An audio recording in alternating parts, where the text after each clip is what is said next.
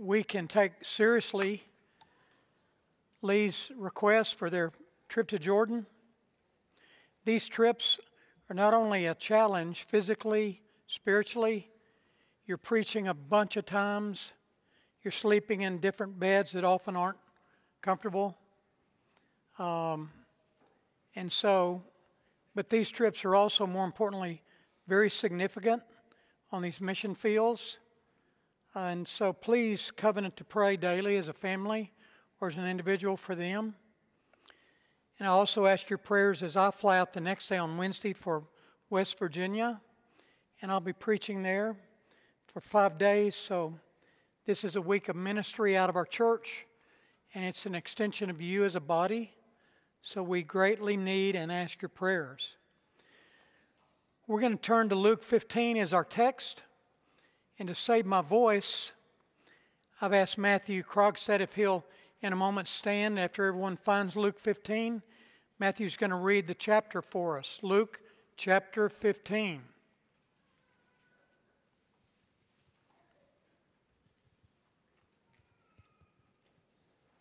Now the tax collectors and sinners were all drawing near to hear him.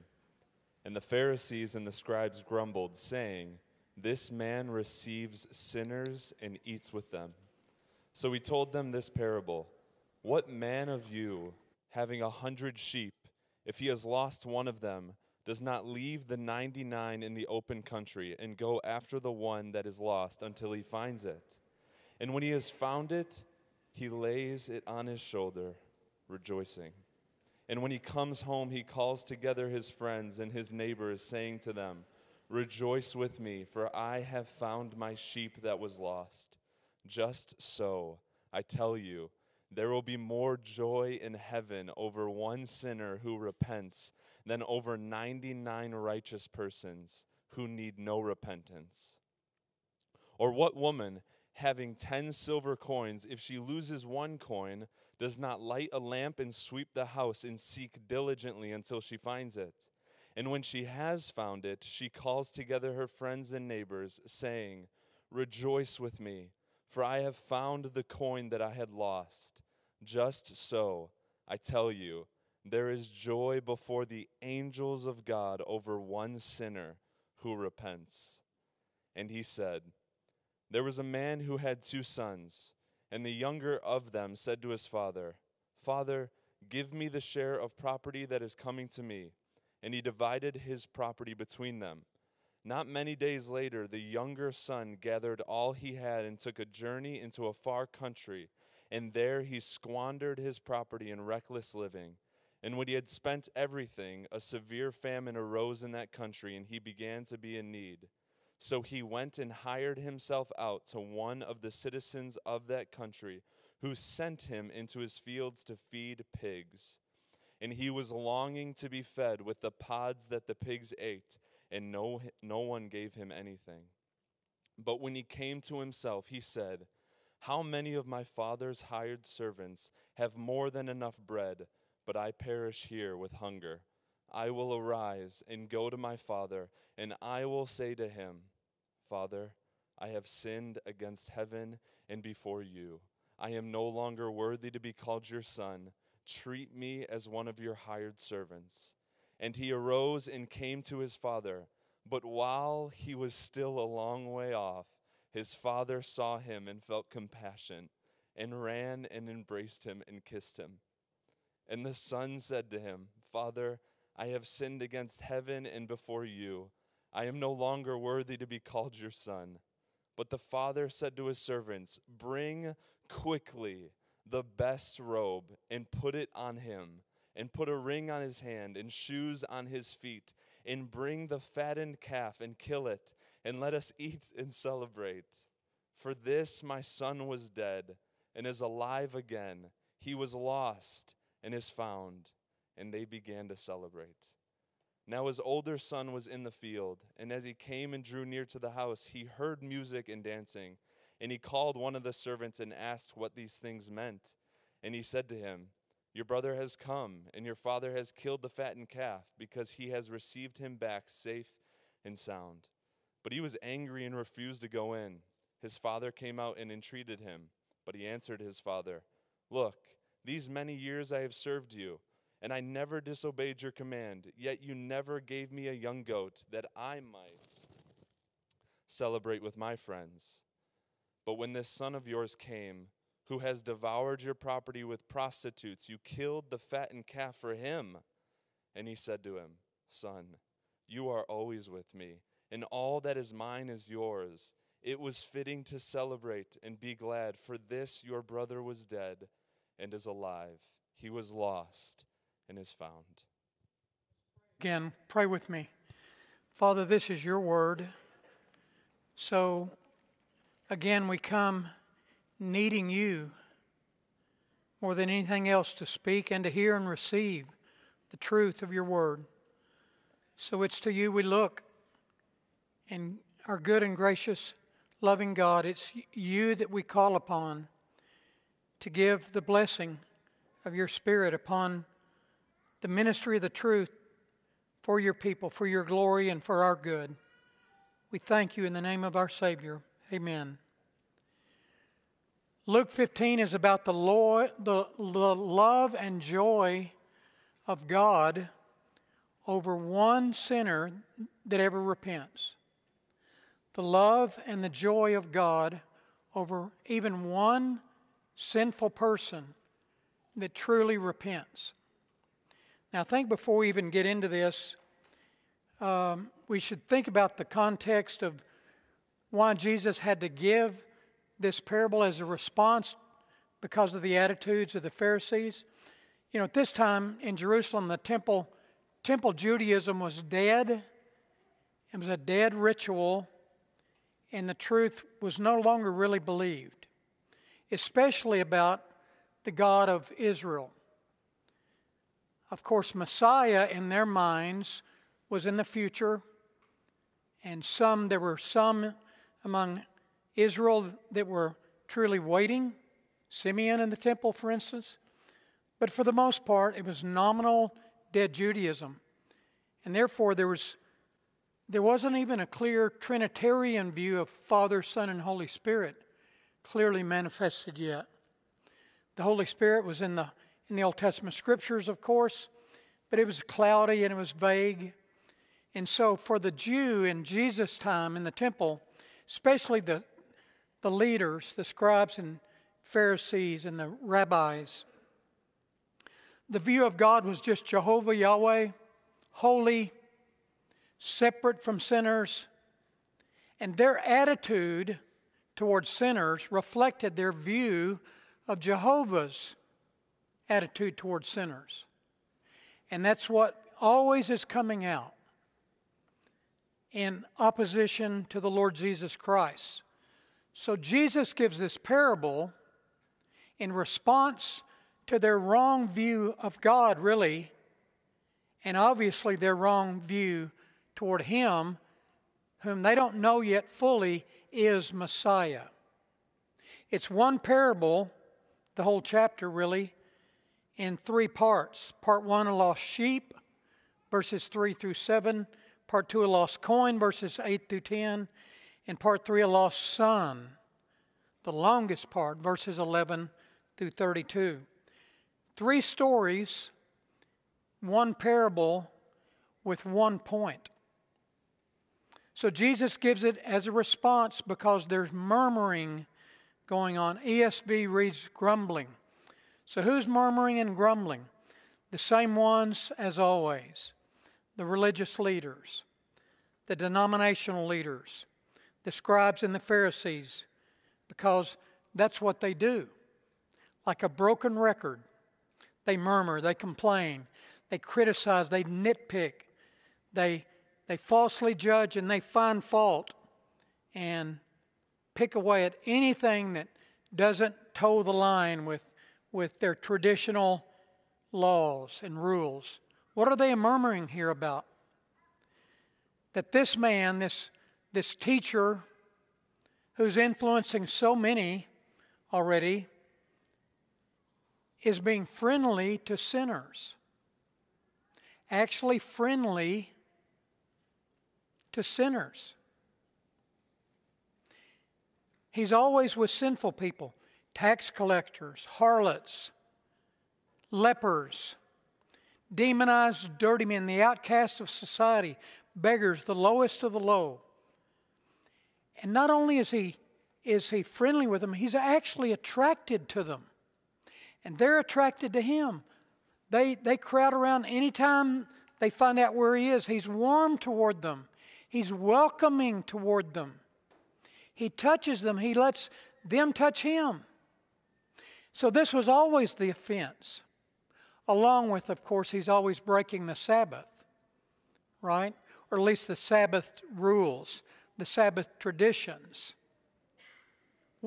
A few of the 613 laws that the rabbis and scribes had accumulated, which were tradition, not Mosaic law. So they're always coming on to Jesus. Touching the leper, well, that's illegal. How dare he do that? How could he do that? How can he be so welcoming to those dirtbags and those filthy people and those Gentile dogs who are not like us? Jehovah's holy and we're holy, but not them. That's the Pharisees' attitude. Major condescension. That's the problem. Jesus isn't condescending toward the dirty and the scoundrels and the scumbags. They're murmuring because this man actually receives sinners. And you go back to the beginning of the chapter, that's the reason they were murmuring.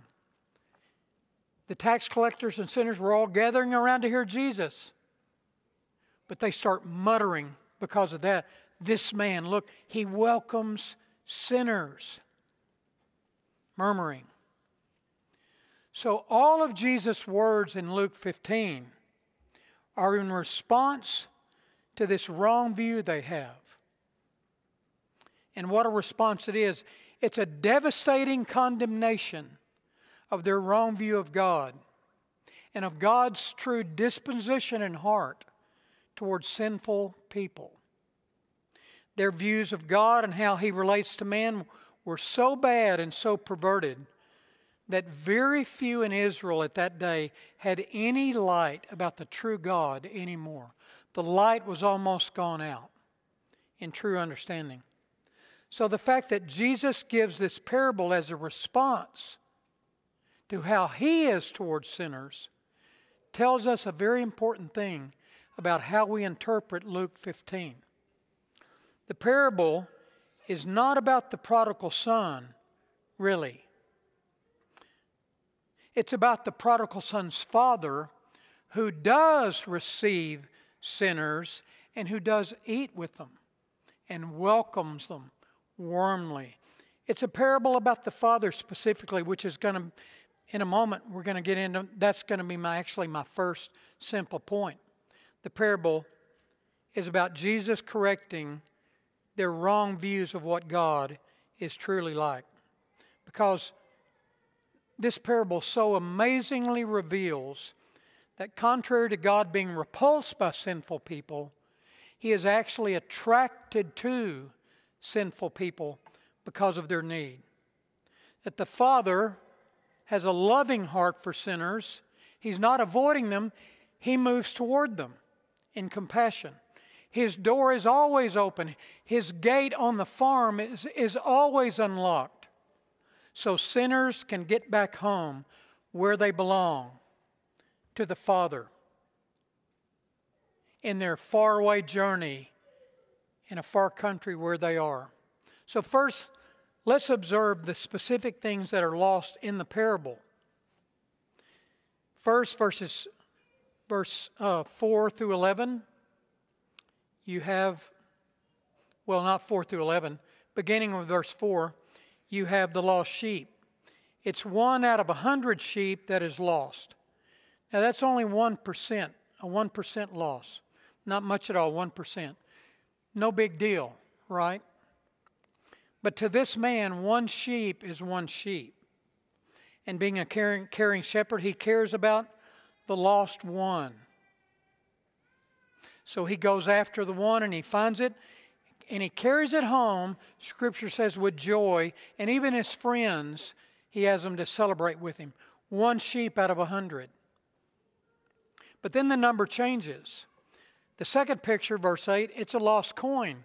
It's a woman who has 10 coins, and she loses one. That's a 10% loss. That's much bigger. And like a good housewife, she does a full search of the house. She can find it, unlike men who can't find things that wives can find. She searches everywhere, and she finds the lost coin. She finds it. And she too has joy with her friends, because that which was lost is found. And then the number changes again. You have 1 sheep out of 100, 1 coin out of 10, but the value now goes even higher. And it's something much more valuable that's lost now. Not a sheep, not a coin, but it's a son. A man has 2 sons, verse 11 says. Not 100, not 10, 2 sons. So this is not an animal or money. This is a human being. You know, it's one thing if you lose your dog. The dog runs off. Or you lose a $100 bill. It's another thing altogether if a child is lost, right? A family member. And here a human soul that's created in God's image is the one that's lost. It's one son of a loving father. A lost son. And the father's going to say later, "This my son, this my son." So why is Jesus telling the story this way? 1 sheep out of 100 is not a big loss. But the man wanted it back. 1 coin out of 10 is a real loss, but she wanted it back. And the father's love wants the lost son back, because of how much more value is one son than all the sheep and money in the world. Now, it also may be true that Jesus chooses this threefold parable to reach the consciences of some of these critics, if any of them still have a conscience. Because after all, who wouldn't want to find their lost sheep, or their lost money, or their lost child?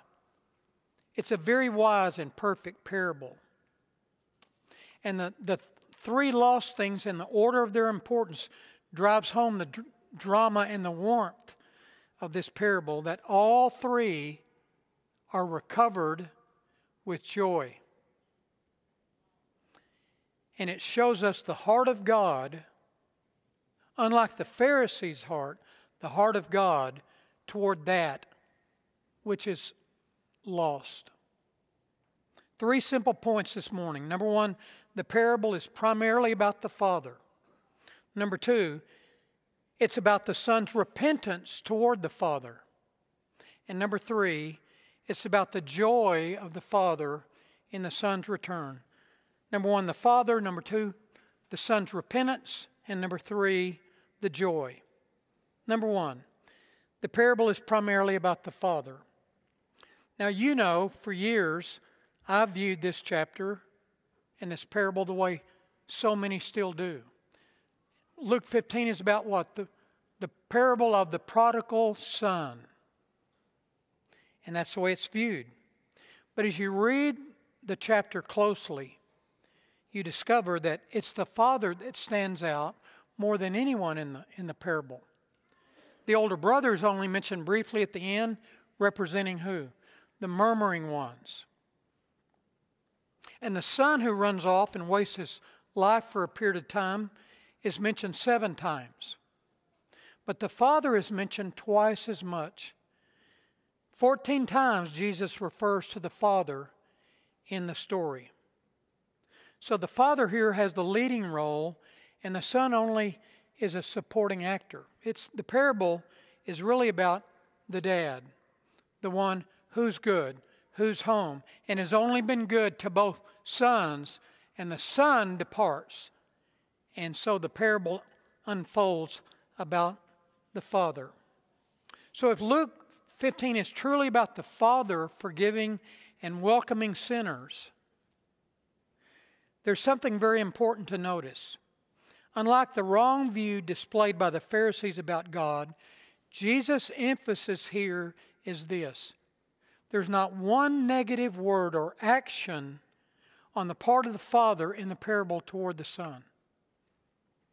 In Luke 15, the Pharisees are only negative in condemning towards sinners, but Jesus here shows this Father to be just the opposite.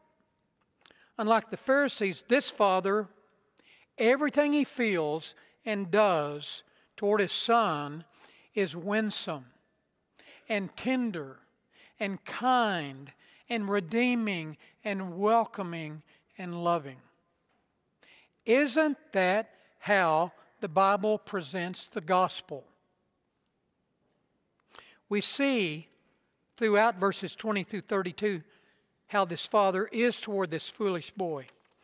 He sees him way down the road. He runs to him. He kisses him. He welcomes him. He throws a party, all because he's happy and joyful and glad that he's home. This is telling the Pharisees what God is really like towards sinful people. And in doing so, Jesus clearly presents the right view of God here to them about what a true father is like. This is about the Father and what God is like toward the lost one. You know, if a person who's not a Christian, if their view of God ever becomes clear and right, and they view Him for what He's truly like and how He truly is, they will melt and they will want to run home. So the parable is about the Father and what God is truly like. Then secondly, the parable is about the Son's repentance toward the Father. The Son's repentance toward the Father. There's probably no better picture of repentance found anywhere than in verses 17 through 19. Let's read them again. This is the greatest picture, I believe, of repentance in the New Testament. Look at it with me again. Let it sink in. When he came to his senses, what does that mean? When he came to himself. When suddenly he saw clearly what he was really like and where he was and the bad condition. And he saw reality for the first time. When he came to his senses, verse 19 says, he said, "How many of my father's hired servants have food to spare? And here I am. I'm starving to death. I will set out and go back to my father and say to him, Father, I have sinned against heaven and against you. I'm no longer worthy to be called your son. Just make me like one of your hired servants." That's repentance. That's the heart of a repentant, lost one toward God. And that son's heart was repentant here toward his father. Look how much he mentions the father here in verses 17 through 19. How do we know the son's repentance is genuine and real? Because it's toward the one he's sinned against. Repentance is not being sorry that you're in the pig pen. Repentance is not being sad that things are bad for you now. Repentance is not just being grieved over the consequences. Repentance is not because you don't have enough or you've lost all your friends. Repentance is toward the Father. Remember, Paul put it this way: repentance toward God and faith in the Lord Jesus Christ. That's repentance. And the language here shows that. The son's words, verse 17. How many of my father's workers have enough? He's thinking, my father was actually good. Look what I had. My father is so good. My father's workers, they're all treated so well. They have all that they need. My father is good. Verse 18. I'm going to rise and I'm going to go where? I'm going to go to my father. And I'm going to say, my father. Verse 20. And he arose and came to his father. Verse 21. Father, I've sinned. Father, I have sinned. It reminds us of Psalm 51. Against you and you only, O God, have I sinned and done this evil in your sight. So from verses 17 through 24, the father-son relationship is mentioned 11 times. And the son's repentance is toward his father because he sees the grievous break that he's had with his father who has loved him all along. So verse 20, you see the son here returning to the father. It says, and when he was a long way off, his father saw him coming. And what does the father do? The father runs. The father sees him a long ways off, way down the road leading up to the farm. He sees him. And the father's heart is filled with compassion. And it's like his heart is ripped open with love for the boy, this foolish boy who's hurt the family, who's embarrassed the family, who's done damage to the family reputation. This boy now so thin, so probably dirty, weak and undernourished, in filthy rags, perhaps dried pig dirt on his arms, shame and humility on his face. But here he comes, coming home just as he is, just like he is. There's no other way to come than just as you are.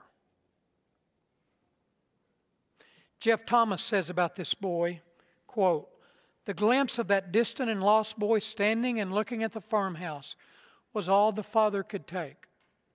The door had been unlocked the whole time, and the old man's legs are now running toward the boy, even if it's painful. He reaches him. Words can't be spoken at first because of the sobs. As Dad's tears wet the dirty boy's cheeks, he kisses him as he used to when he was young, and he whispers, I'll never let you go again. I'll never let you go again. End quote. This shows us that when one comes repentant to the Father, that's how God feels about welcoming and eating with sinners. That's how He feels. That's God's response. Grace comes and runs and meets the sinner in repentance and embraces him in the arms of love and draws him in. So the parable is about the Father, number one. And number two, it's about the repentance of the Son toward the Father. Saying sinners aren't rejected when they come. They are welcomed with loving arms. Then number three, the parable is about the joy of the Father in the Son's return. The joy of the Father in the Son's return. And I think verses 20 through 24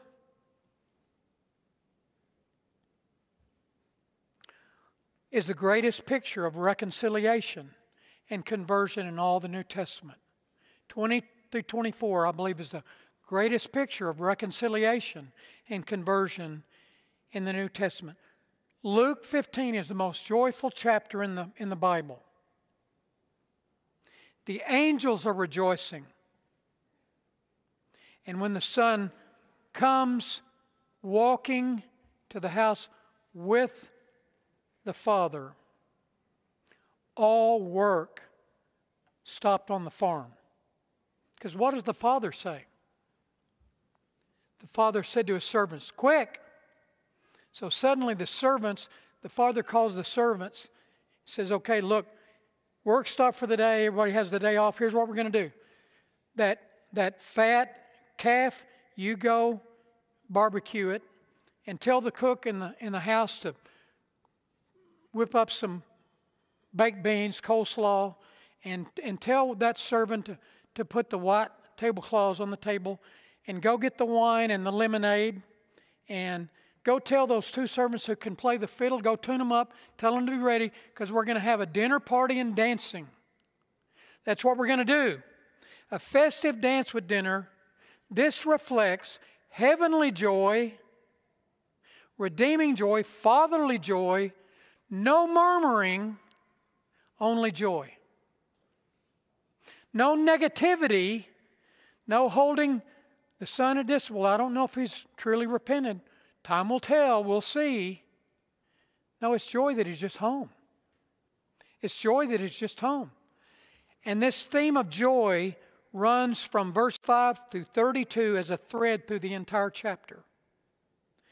This is God's kingdom response to the lost one coming home. Joy and rejoicing and happiness. I hope we applaud more when someone says, I've been saved, than we applaud for a new baby. Both of them need applause. But there's joy in the presence of God among the angels when one sinner repents. Maybe they applaud when a baby's born too. I don't know. But we know what they do when someone is saved, when one comes home to the loving arms. And so it's all joy. Just track with me at the joy. Verse 5, the man lays the sheep on his shoulder, rejoicing. Verse 6, friends, come rejoice with me. Verses 7 through 10, there's joy in heaven over one sinner. One lost coin found, rejoice with me. Joy in the presence of the angels over one. Verse 23 and 24, let's eat and be merry, and they began to rejoice. 25, there's music and dancing. 32, it's right to rejoice and be glad. Isn't it clear what Jesus is trying these Pharisees to get them to see? This is God's heart of joy and welcoming love for any sinful one to come and be reconciled. Now think of this. When Jesus healed the man by the pool and it made the Pharisees angry, do you think when the man stood up and he was well, Jesus had a twinkle in his eye and joy in his heart? He would have. When he raises the dead, when he heals the blind and the lame, when he forgives the harlot, Jesus, the man, Jesus, would have had joy flowing in his heart. Because this is what the Son of Man came to do, to seek and to save that which is lost. The joy of God. This is the gospel, contrary to the anti-gospel of the Pharisees.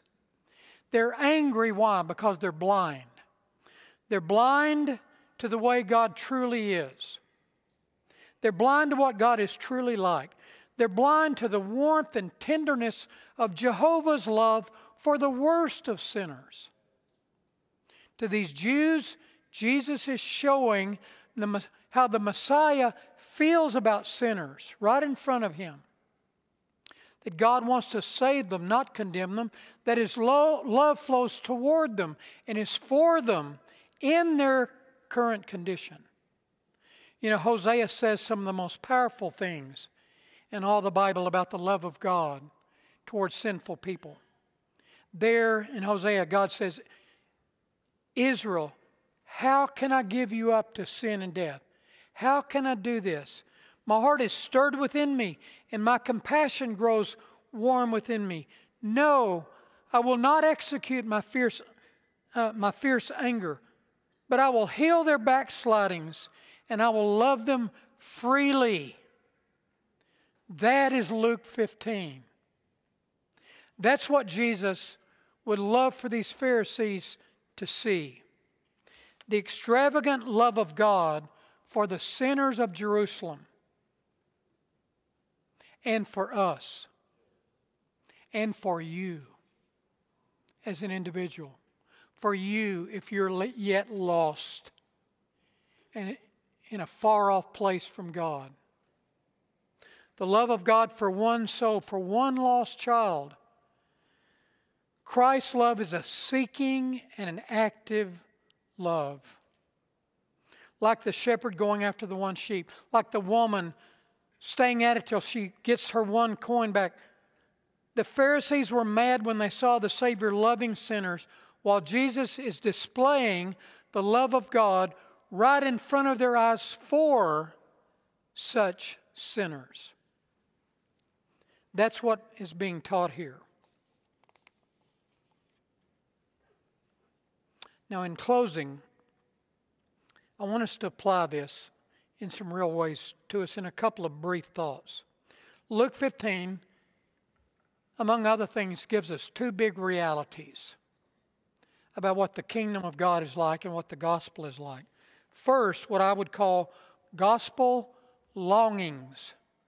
Gospel longings. Temple Judaism didn't believe that Jehovah had gospel longings. They didn't believe the good news. It was dead tradition and ritual with no heart. No divine longings towards sinners. No gospel longings, if you will. No longings of the triune God for lost men and women to be reconciled to the Father. So here's the loving call of the Savior, not the condemning voice of the rabbis.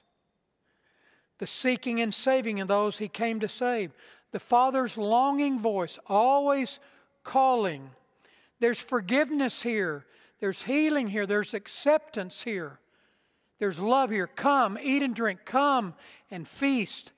Come and be forgiven. Come home and wander no longer. Come and welcome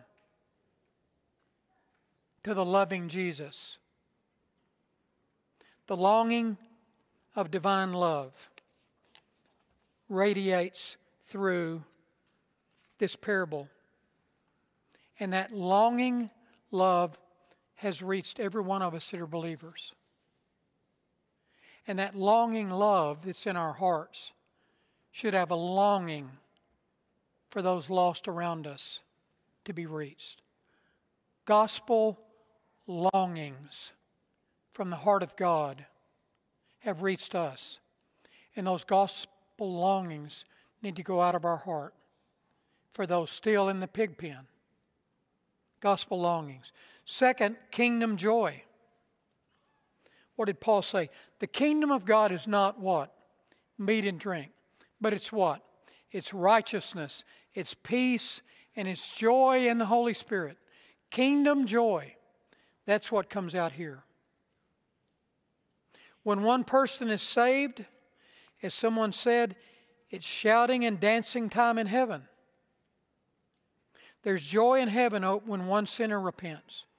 And it's pictured here. The sheep found, the coin found, they rejoice. The sons come home, it's only a time to rejoice.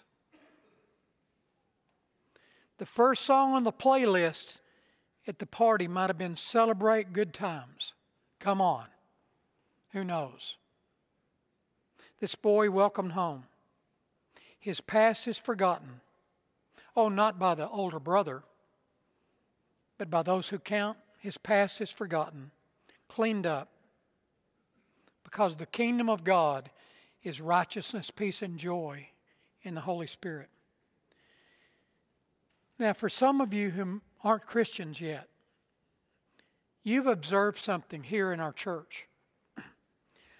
Why are the Christians here at Providence Chapel who are walking with Christ, why do you see in their lives authenticity? Why do you observe in their lives that they are authentic, that they are loving, and that they're joyful? And why don't you have it? You see authenticity. You see reality. You see he or she is real. They exemplify the joy of Christ. They exemplify the love of God toward others. They walk it, they talk it, they live it. Why do you see that? Because they, the believers you observe, have kingdom joy in Christ that's real. And you know in your heart you don't have it. You're a stranger to it. But here, in this kingdom life, the great mark is newness. And the great mark is joy. The joy of the Father celebrated in the family. Newness of life and true joyful happiness. Because in the gospel, in the good news that one has come home, that's wonderful news. Because there's only acceptance there. There's only now Father's unconditional love. That's the heart of Christ in the parable. God is not withdrawn from sinners. Instead, He seeks them out and He saves them because He wants them. He draws near to them in tender love to receive them home because of the value of one soul. If you're not a Christian today, your soul individually is valuable to God. He made you. He created you for His glory. He wants you. What's one sheep worth? It's worth it to the owner of the sheep, right? What's one coin worth? It's worth it to the owner of the coin. What's one eternal soul worth? It's worth it to the owner. What's your soul worth?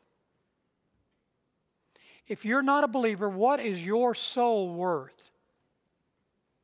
I'll tell you what it's worth. It's worth it to your owner. The one sheep was worth it to the shepherd, and the one coin was worth it to the woman, and the one son was worth it to the father. So do you value your own soul? What good is it if anyone gains the whole world and loses their soul? The prodigal son one day had a wake-up moment. Scripture says he came to himself. He came to his senses. He was there, miserable, dirty, hungry, starving, and he had a wake-up moment. He had right thinking suddenly come to him, and he said to himself, "Look at me. What a miserable wretch I am. What have I done? How foolish have I been? How stupid could I have been? How blind have I been? What do I have to gain if I stay here? What if I went home? Well, that's scary. What would my brother think? What would the servants think? What do I have to gain if I go home? I don't know, but I know this: there's nothing for me here except misery and starvation. Here's what I'll do." And here's where repentance started. When the right thinking comes, the clarity of mind comes. Repentance starts here. He says, here's what I'll do. I will arise and go to my father. What else is he waiting for? Nothing. So it says he got up and he went home. He arose and he went home. Lost one here this morning. Young man, young lady. What are you waiting for if you're still in a far country? And you know in your heart, if you're thinking rightly, if you come to your senses at all, you know being there is not with the Father. You know you're not reconciled to the Father. You know you're in a far country spiritually. What are you waiting for? If you are a lost one, far from the Father, and in your heart you're dirty, you're guilty, you're scarred, and you're scared, this morning, can you view God more clearly by hearing the words of your Savior?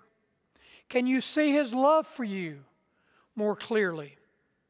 Can you finally come to your senses and get up from where you are and go to Him? The son in the pig pen came to himself, and he viewed himself rightly for the first time, but just as important, his view of his father back home changed. He looked and he said, my father, he's always been good and kind. Maybe he'll be that way to me, so I'll go home. So what did he do? He got up and went. He left where he was and he went. That is repentance toward God. Just your heart leaving from where you've been and saying, I'm going to Christ. I'm going to believe on Him. I'm not staying where I am. I'm going to get up and go to Christ. If God is truly good, if the Father is like this that Jesus portrays, if Christ is truly welcoming, if a loving Father is there, if the gospel is this wonderful, if the love of God is this free, if He will receive you and accept you in loving embrace, then what will you do? What will you do today? Father, I've sinned.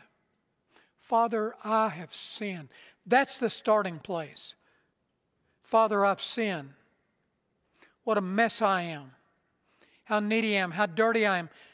I am what I am now because of my sin. Father, I've sinned. But Jesus, I'm coming to you now. Here I am with nothing but my sin in my heart. I'm coming. I will believe. I do believe that you died for me. Out of my bondage, my sorrow, my shame. Jesus, I come. Jesus, I come. Jesus, I come to you. Do you think the prodigal son was glad that he went home? You'll be glad if you'll get up from where you are in your neutrality, in your resistance, in your stubbornness, in your staying far off. If you'll get up and leave that and come,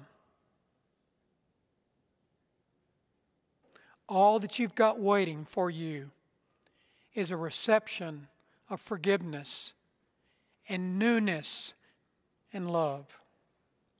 Just come with nothing. Come with nothing. Come dirty. Come messed up. Come freely.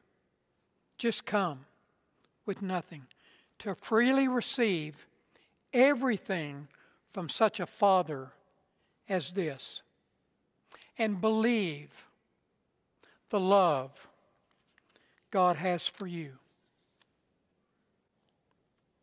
Let's pray. I want us just to wait before the Lord in these moments.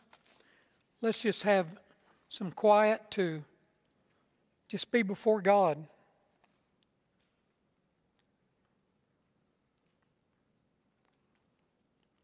And let the truth that He's made real to you sink in.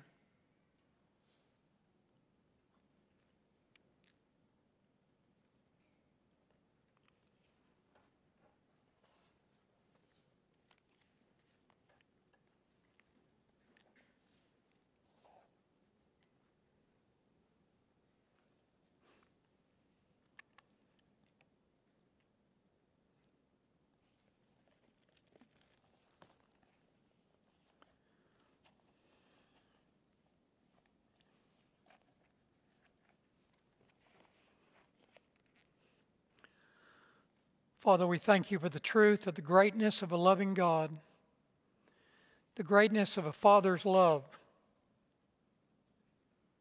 We're so thankful that the gospel tells us that you receive and welcome and eat with sinners. The love of God welcomes anyone home who will come. Get up and come. So bless your word this day to our hearts and to the salvation of individuals. And Lord, as believers, make us channels of this loving, longing compassion, channels of your truth and your love to others. We bless you this day, Father, for your word. Through Jesus Christ, our Lord, we pray. Amen.